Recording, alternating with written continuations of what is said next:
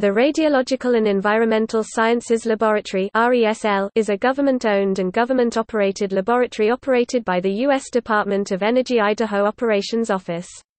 It reports directly to the DOE Assistant Manager for Technical Programs and Operations, and is located at the IRC in Idaho Falls, Idaho.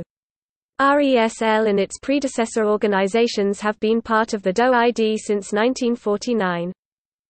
RESL provides an unbiased technical component to DOE oversight of contractor operations at DOE facilities and sites. As a reference laboratory, it conducts cost-effective measurement quality assurance programs that help assure that key DOE missions are completed in a safe and environmentally responsible manner.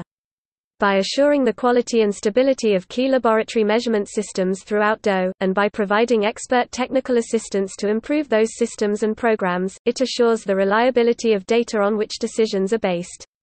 As a result, customers and stakeholders have greater confidence that those programs protect workers, the public, and the environment. RESL's core scientific capabilities are in analytical chemistry and radiation calibrations and measurements. The RESL staff includes professional chemists, physicists, health physicists, engineers, computer programmers, and technicians, many of whom have advanced degrees.